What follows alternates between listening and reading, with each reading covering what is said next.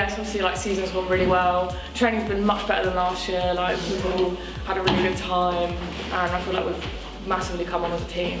Obviously, like you expect to come on as a team every season a little bit, but I think the progress that we've made this year has been like quite substantial. We've been a little bit taken aback by how many people we get a new intake for each freshers. So like last year it was a bit of a nightmare, like trying to fit everyone into teams and stuff, because the standard so rapidly improved on account of the fact that we just had a much bigger field to choose from, basically. So from our point of view, like the progress that like the women's FA are making is we're getting in loads of new players, and I think other clubs are as well, to be fair.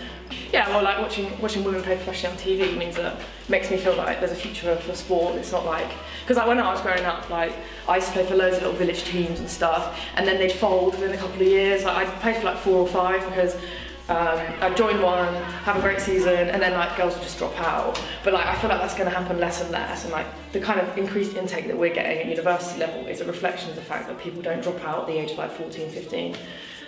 When my team started to fold out of the blue when I really wanted to carry on playing.